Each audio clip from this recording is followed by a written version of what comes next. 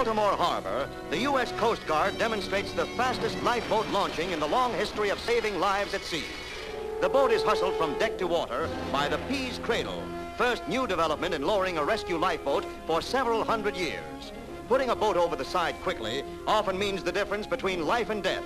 And this remarkable rig is almost as fast at retrieving a lifeboat as it is at launching one.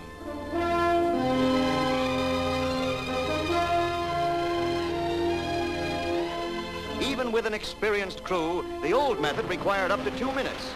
The Pease cradle does it with greater safety in a matter of seconds. A mechanical marvel to make old sea dogs gasp.